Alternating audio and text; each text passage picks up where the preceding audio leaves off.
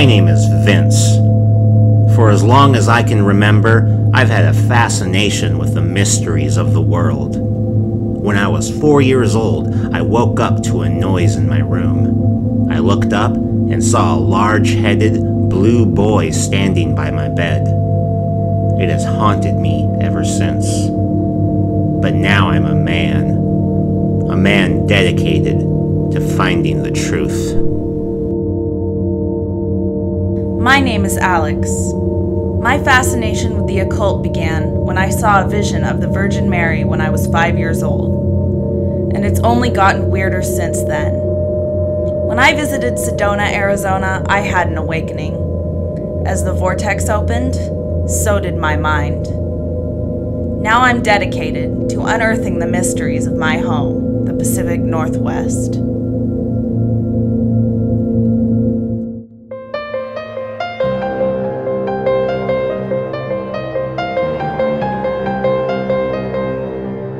Pacific NorthWEIRD!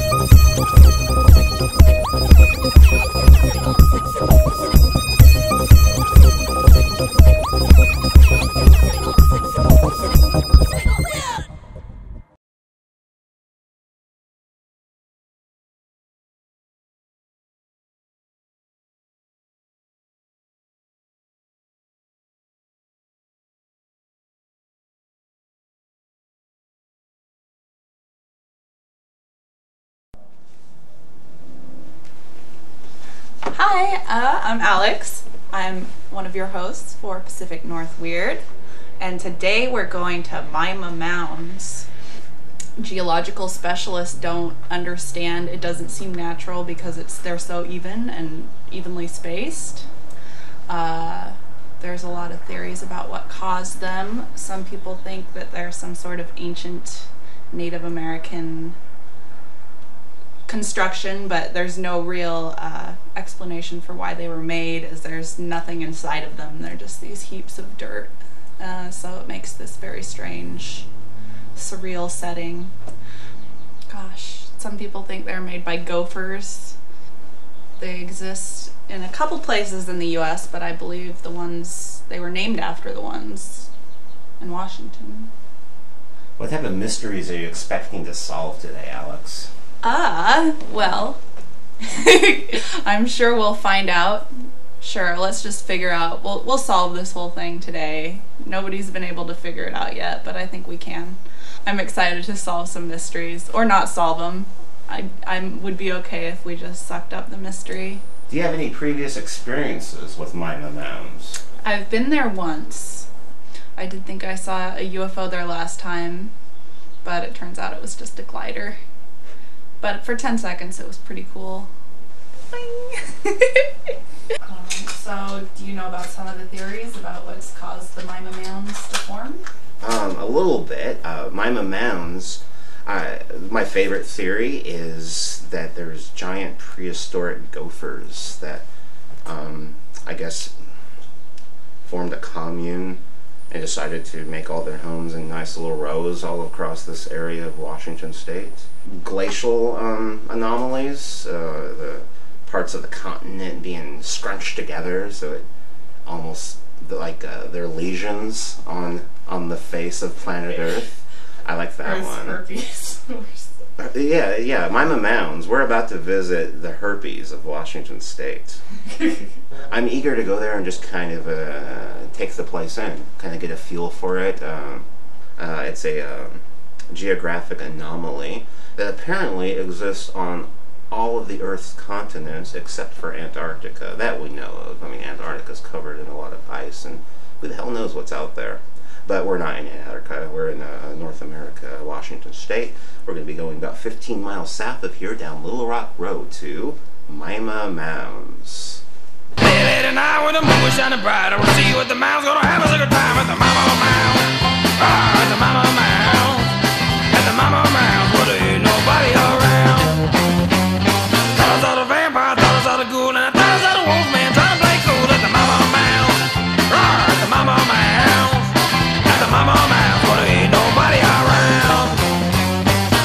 guys are not. Did you take a class in physical geography anytime during?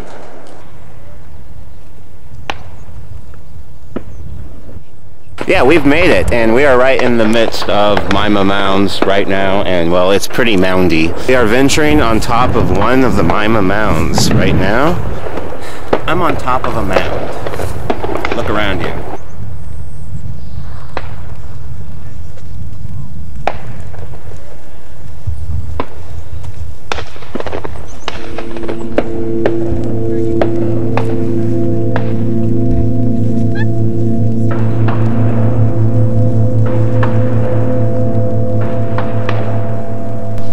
Tell me, what's the strangest thing that you've seen in your time wandering around Mima Mounds? People. They are the strangest things because they really don't know what they're sort of an oblivious component to human beings that they see but don't see. Do you think people do understand the Mima Mounds, though? I think if you talk to them and they do a little study, it isn't something you come onto and just say, "Oh, I know all about that." You know. And that's the goal of our show, to take the things that people see as weird and try to shed some more light. I'm not going to label what I see as natural as weird. I'm not trying to be argumentative now, but I'm trying to help you. But don't label the Mima Mounds as weird. They're interesting. Okay?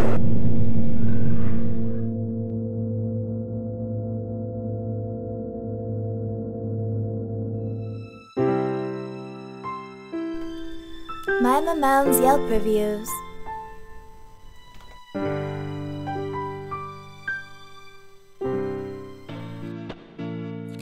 Been here twice now, and each time I'm left wondering, how did those mounds form? Cute little park to walk around and learn about the mounds, but it's more like 30-minute stopping point, not a place you could spend a whole day. The shooting from the range is a tad annoying too. This place is just serenity. Just so quiet and peaceful. Perfect trails and the wonderment that are the mounds. There's a little education center to tell you how the mounds were formed by water, and it's actually quite amazing to see what nature can do. And there are just so many mounds. You have to have a discovery pass, and there isn't a place to pay per use. This truly is an escape, though. Leave your troubles behind. Don't take your cell phone or any electronics. Turn off the radio and just be at peace. True, you do hear gunfire from the hunting club, but honestly, it didn't bother me. It was kind of a very small drop of water in a super huge pond. Boop!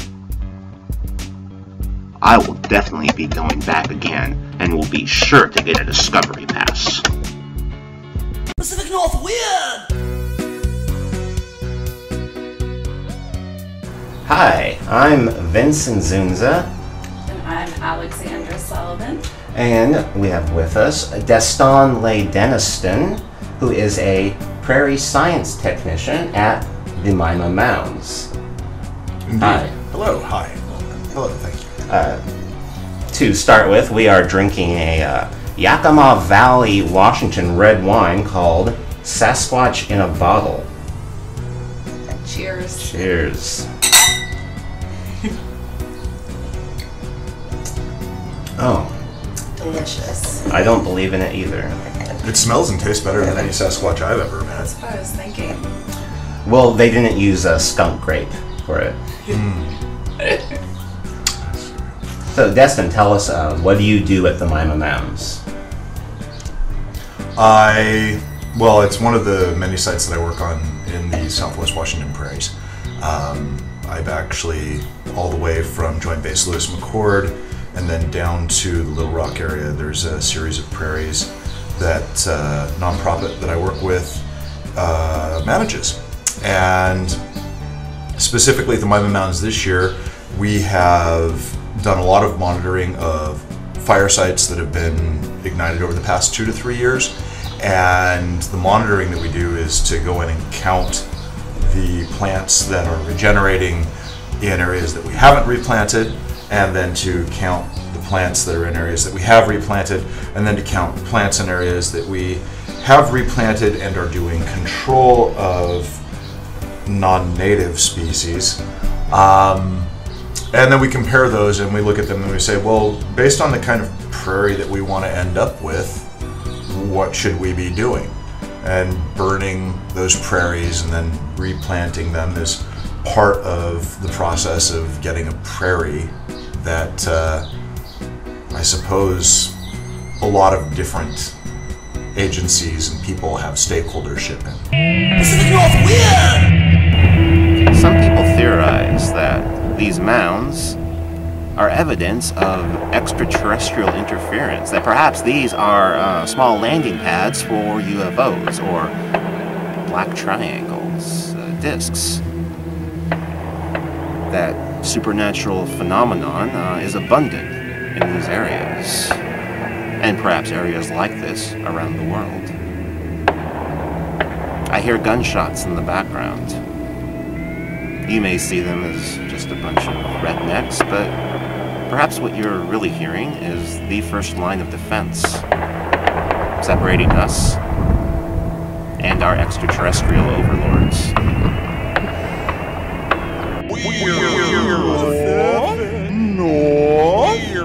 There actually was floated for a while a giant gopher theory. And you know, the idea came out of this notion that there's a lot of kinds of families of animals that have replicate animals in different sizes. Yeah. So it's like you've got, you know, brown bears and grizzly bears. You've got ducks and you've got geese, you know. So the idea is that there used to be giant gophers. And somebody floated this, I don't know, it was maybe in the 20s or 30s, but no archaeological evidence has ever showed up, or not archaeological, but bone evidence. They haven't found any fossils out there that suggest that there were, you know, 7-foot-long gophers out there digging and making these mounds.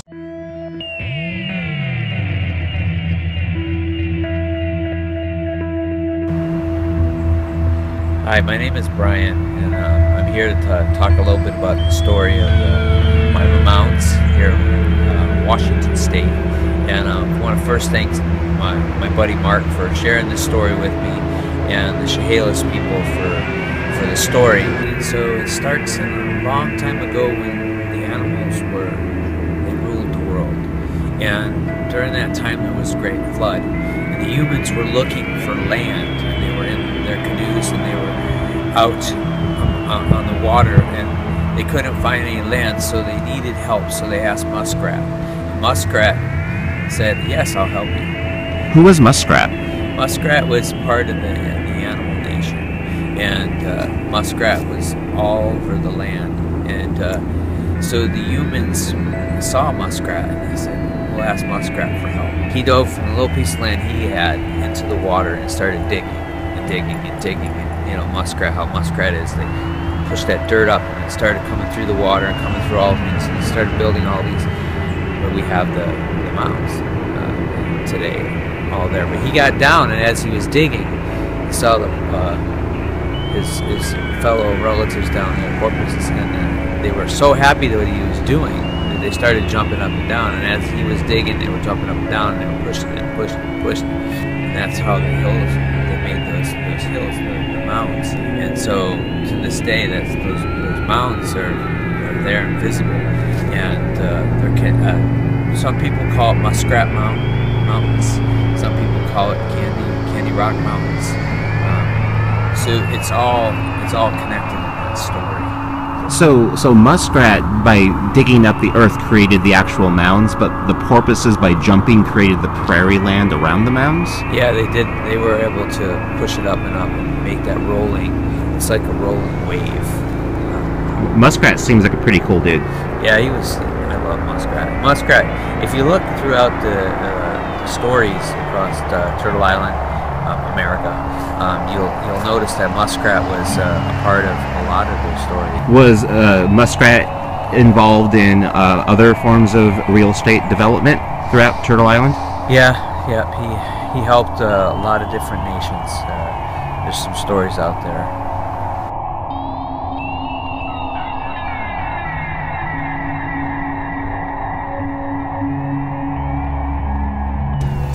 So right now they're talking about this whole notion that there's two kinds of theories out there, and this idea of a theory is like, okay, here's an idea about how this happened.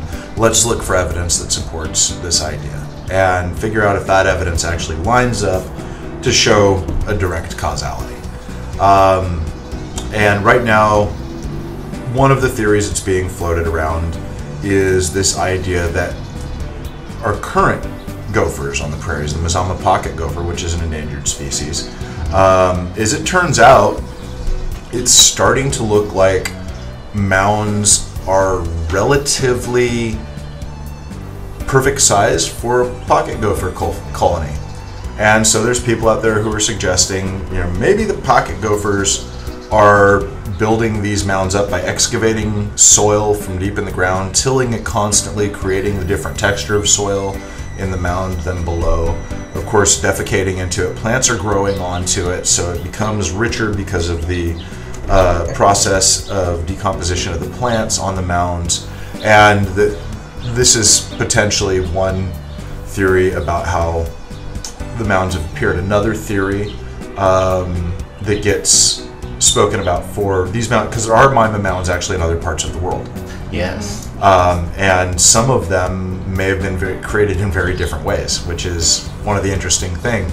You end up with a like phenomena that was created in a completely different manner of, natural energy exchanges. But as the glacier recedes, you can imagine like you've got this huge sheet of ice that's thousands of feet thick, over a mile in many places. And at the receding lip of this glacier, as it's pulling back across the landscape, as it's gone forward, it's scraped everything, and of course the weight of the glacier is grinding and crushing everything underneath it. Mm-hmm. And what you basically get is bedrock and clay is what's left down at the bottom. Now the glacier is moving forward and it's scraping all of these rocks along its path. These rocks are rolling along its path. And then as the climate begins to warm up, these rocks collect heat on top of the glacier where they're resting. Where they're collecting heat, it's melting underneath the glacier, right? Well, there's also dusts and sediments that are on top of the glacier as this happens. And if you've gone out and done any hiking on the local mountains that have glaciers, you'll find that there are these kind of like waving ribbony bands at times of the year where dust and sediment have collected on the glacier surface. And one of the ideas suggests that as the glacier is receding, these dusty bands are also collecting heat. Now, if you've got a glacier that's miles and miles and miles wide, these dusty bands could, instead of being these 2 to 3 foot dusty bands that I'm familiar with up on Mount Rainier that I've seen, or Mount St. Helens, you've got miles and miles wide, and these bands collect heat and they start rolling into these holes that melt underneath them. And as the pockets form, they then go through the pocket and land on the ground as lumps between the fingers of the glacier as it recedes. Oh, that's really And interesting. This theory is, I think, one of our better notions about how the Mima Mounds were laid down. And if you look at aerial views, there are several places where you can see this kind of sinuous pattern of straight lines, not straight lines, but of relationships of curved lines in the mountains. It's a current. And it's like a very slow motion current depositing these lumps that melt through the leading, or I should say the receding edge of the glacier. And so I think there's a lot of credence to that theory. Do we have enough information to say that's it, verified fact? No, we don't. But right now, to me, from my mind, it's looking like the gophers adapted to that pattern, and that the reason their colonies are that size is because it's a pain in the ass to dig through the rocks that those nice lofted soil mounds are on top of. Now you add the burning to that, and when you burn over the top of that, that collects even more organic matter, it has more nutrients in it, and that environment becomes richer and richer.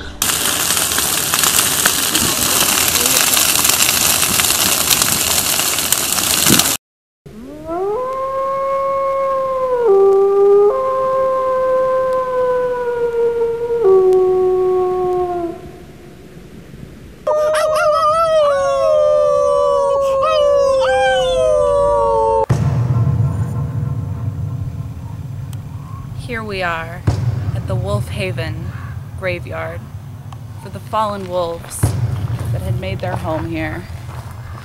As you can see, they've taken the natural landscape of the mound and turned this into the final resting place for so many of these noble beasts.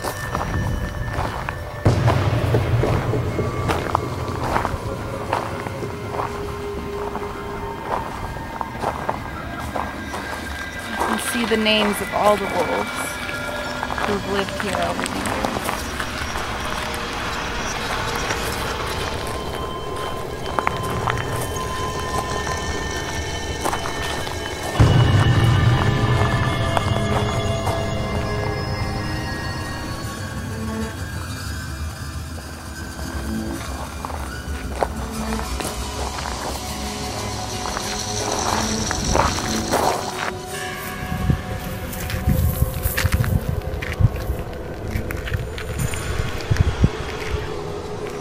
All wolves know the price that must be paid before they are to enter the mounds.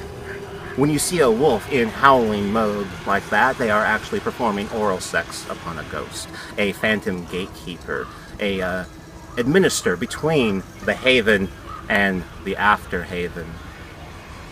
All wolves must pass. It is a price that must be paid, a feral tithe, before they are to rest and howl in eternity amongst the Mima Mounds.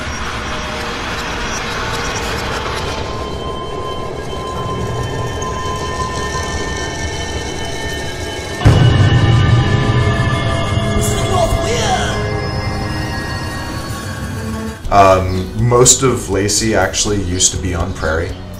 And of course, when people move to an area and they look at something, it's like, in the Pacific Northwest, you probably find more people who are willing to live in a dense thicket of trees, but pretty much everywhere I've been, people like to have a view. Well, that makes the prairie a high commodity thing. Now you put 1,000 houses in there that all want a view. We all want to see Mount St. Helens, so we're all going to pick this slope. And pretty soon the prairie's buried underneath houses and pavement. Yeah. And there's no prairie there anymore. So we have Lakewood, we have Yelm, and it wasn't that the native populations here, the tribes had towns, they had verifiable cities with, you know, tens of thousands of people moving in and out of a given location, but like I said, they had trade and they had agriculture, but what they didn't have was pavement and automobiles, etc. And you know, automobiles take up roughly 40% of our urban environment is dedicated to the automobile. It's like we live in a city, 40% of that city is dedicated to a tool that you use on average less than 2 hours a day. You use it less than you use your TV, but 40% of our city is dedicated to it. So this is what broke the prairie system up. And now we get to this interesting thing. The prairie's like fire. So some of our best prairie habits, God, the wine is fine. God damn. Good job, Yakima Valley. I usually go straight to it and have like 3 or 4 shots of bourbon when I end my day. I'm like half a glass into this wine and I'm doing great. Mima Mounds Yelp Reviews.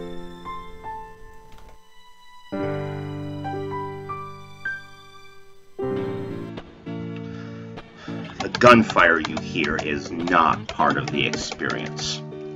Well, it has been part of the experience the 2 times I've been here, which is exactly 1 time too many. I am not a Mima Mounds lover.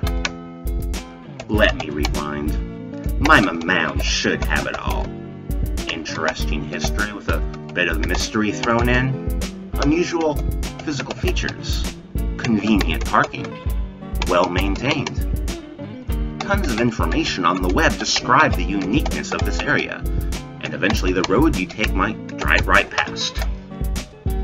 Give yourself 10 minutes to soak it all in. That should do it. As you can see on the map, it's right next to a gun range. And the experience felt more like WW2 than a nature walk.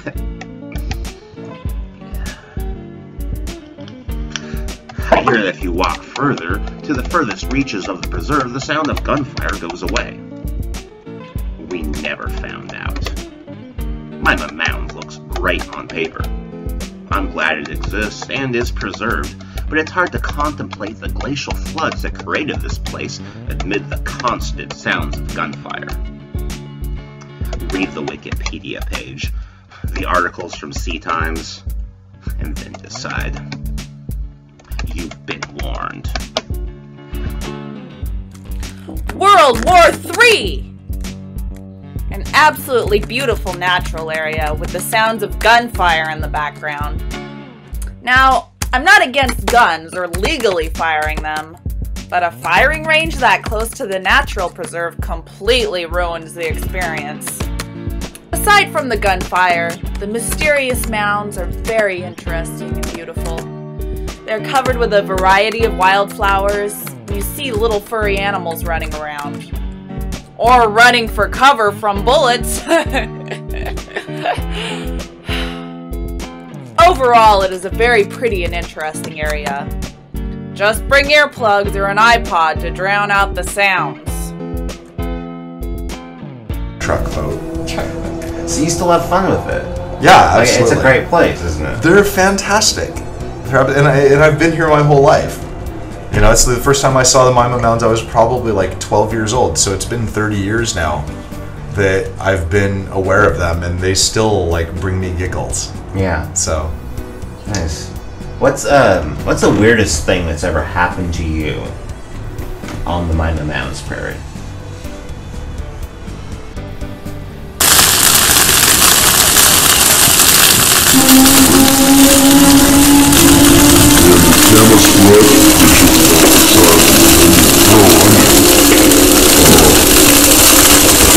actually, like, when I look at the Mima Mounds, the thing that I want to do is I want to have like this thing that's kind of like a tree fort, but it would have to have like really, it would all be built out of wood except for the frame of it. I've imagined this thing, and it would have these very large overinflated tires so they didn't disturb the soil very much, and then on top of it would be a ship, and it would be like set so that it was just like 6 feet high, so that I could go crawling between the mounds and it would look like a ship was sailing through the Mimas. Oh yeah. And so like I have this like, it in my mind it looks very much like one of those what are the collage cartoons that are done in the Monty Python skits. Yeah, yeah. And that's what I see. Like a Terry Gilliam yes, animation. Exactly. Yeah. And just like I have like my weird little like boat on wheels like tottering amazing. Through the Mima.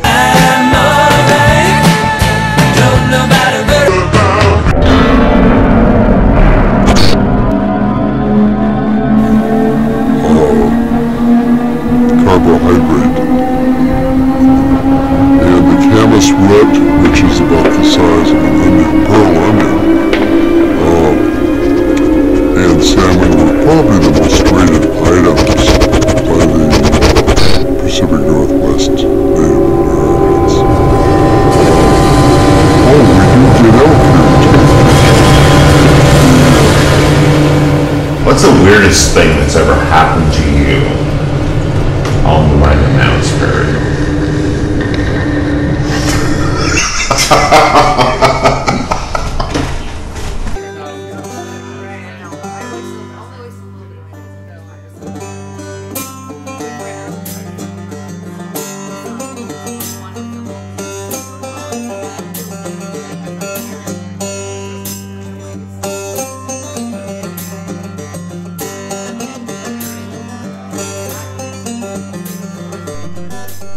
Hey, we are at Little Rock's Music on the Mounds Festival, right by the Mima Mounds themselves.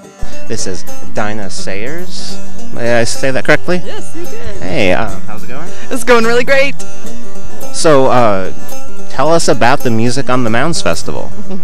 Okay, so Music on the Mounds is, we consider it a music co-op, which really means that all of us are putting our money in the pot to pay the fantastic musicians who are willing to come out and play for us. So this year we've had about a concert a month. Some really great talent has been here, and we like to call it a small venue with huge talent.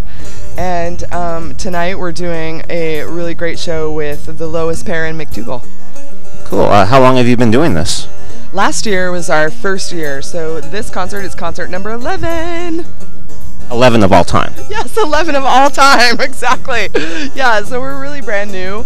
We're still trying to build our audience and find the right people that enjoy live music on a small scale and enjoy being able to stay and camp after the show. We always want people to be safe. And so we're trying to get the word out there to find the right crowd so that we always have a full barn for every musician that's here. Do you have any thing planned for the future? Yes, as a matter of fact, besides tonight's show, we have a show on August 16th with a band called the Hoot and Hollers, all the way from Missouri. They are just incredible musicians. And on September 13th, we have the biggest show we have ever done on the Mounds, and really just a huge project for us, the Fluff and Gravy Festival, which will be 10 or 11 bands, music from 12 noon to 12 midnight, food vendors, craft vendors, and a ton of talent off of the Fluff and Gravy record label. So that's September 13th, and we're really looking forward to that show a bunch. Cool. Yeah, this is a really beautiful atmosphere you've got going here. Like, it feels comfortable. I really like it. Excellent. We do try to have people feel like it's home, and it's part of why we like to do this, sharing our beautiful property and opening up our barn to facilitate musicians and fans coming together in a way that they might not get to at another venue. We think we really do create fans for life here, and I think musicians appreciate that connection with the fans that they get at a small venue like this. So you do live here right next to the Mounds, which are over here, correct? Yes, yes. Our property is surrounded on two sides by the Mima Mounds Natural Area Preserve. It's absolutely beautiful. We like to think that it's kind of like living on the water because there's such an incredible change of light and grasses and flowers. And we have actually chosen to leave our entire 10 acres of property as natural as possible. So our yard incorporates the mounds. We let all the native wildflowers grow.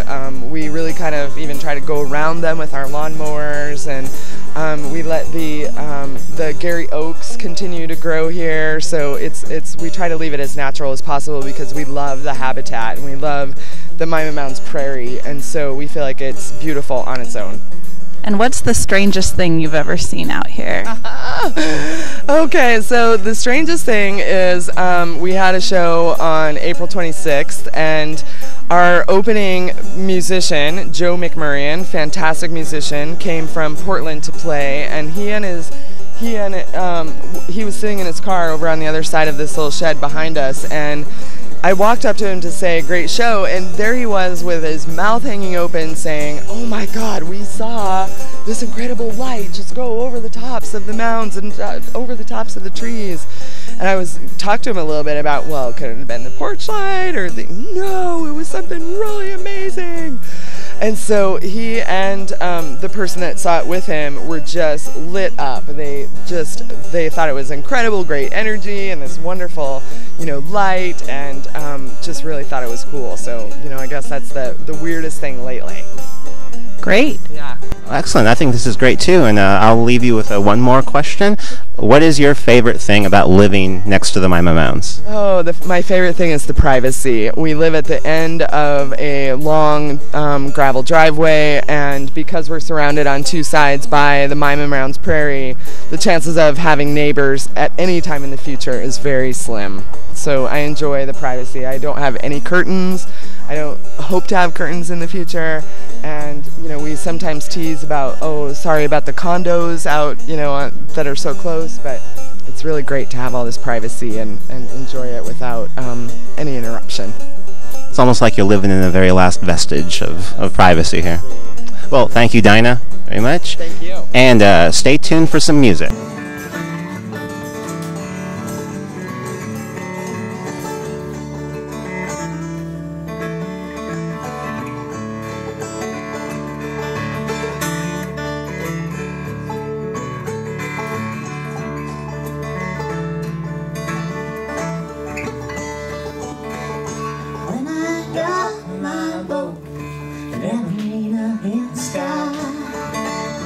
When there was finally calm, when all that's left of me is a twinkling sailor's eye, you know I have gone home.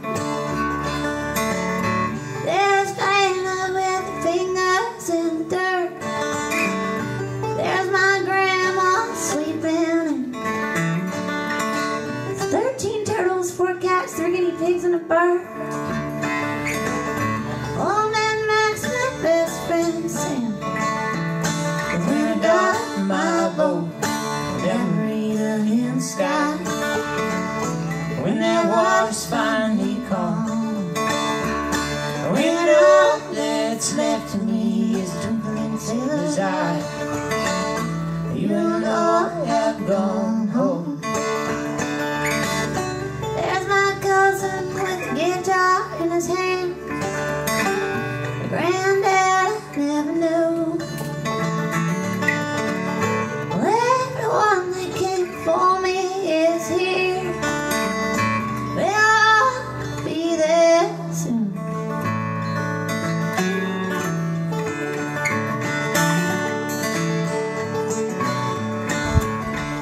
We found this secret little spot of the Mima Mounds Prairie Preserve on the other side of this fence from the Music on the Mounds Festival.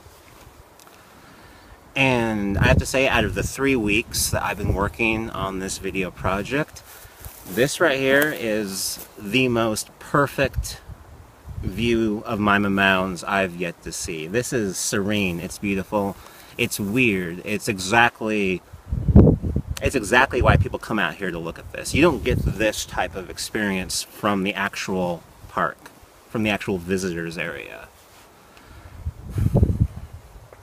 I kind of want to be out here my whole life now. Look at it.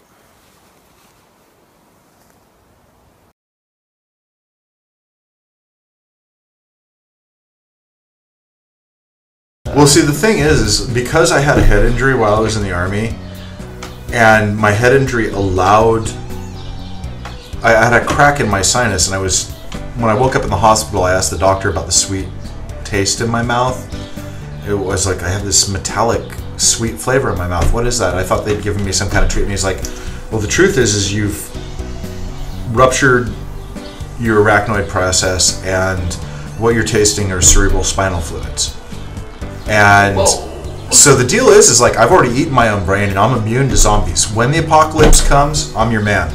Like, they can bite me, but it's like, you know, they can't really take me down. I won't turn into a zombie. I don't get the fever because I already ate my own brain. Yeah, you have like immunity. Uh-huh. You have like a get out of jail free It's card. like I have diplomatic immunity against the undead. That's pretty groovy, dude. So, awesome. in closing. Cool. Well, Gaston, thank you very much for the interview. Thank you very much. Great. And we all had a rousing conversation there. I'd like to thank you all for watching, and I implore you all to listen to what the Mounds have to tell you. Do not be afraid of your secrets. The Mounds do not judge. As you inhale, they exhale. Imagine a single mound on your tongue. Now imagine you have a tongue for every mound.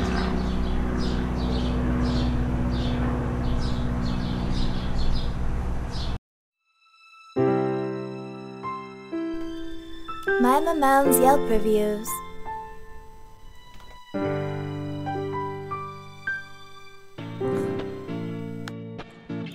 This is a nice and relaxing spot to visit that is located right outside Olympia, Washington.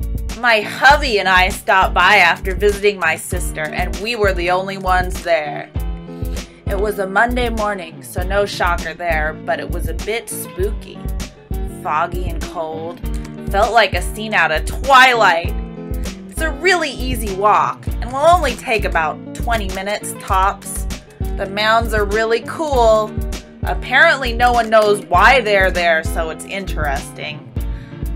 The scenery is pretty, and the Mima Mounds provided a quick, easy workout. Visit, won't you?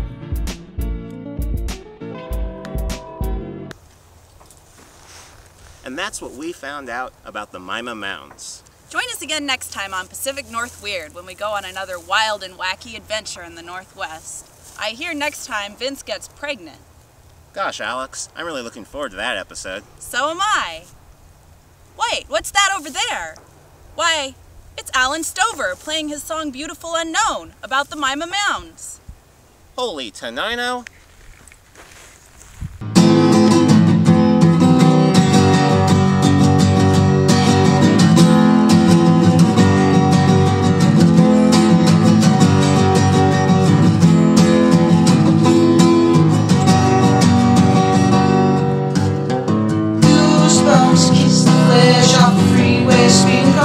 Northwest, miss the trees and the smell of rain is a patch of earth I can't explain. So many countless speculations, why and how in all of creation these came to be. This beautiful unknown thing, you beautiful, great big unknown, you beautiful, great big unknown.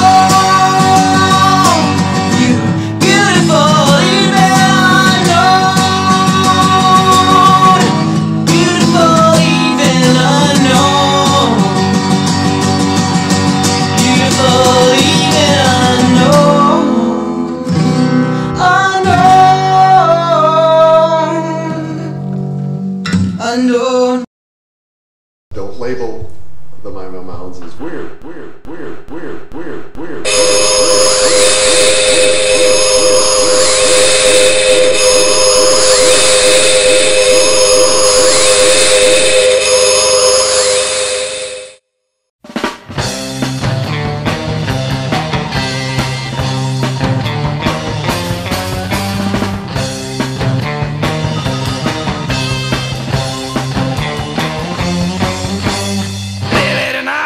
Shining bright, I wanna see what the mound's gonna have us a good time at the Mima Mounds.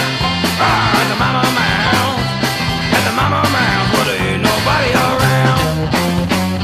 Thought I saw the vampire, thought I saw the ghoul, and I thought I saw the wolf man trying to play cool at the Mima Mounds. Ah, at the Mima Mounds. At the Mama Mounds, where there ain't nobody around.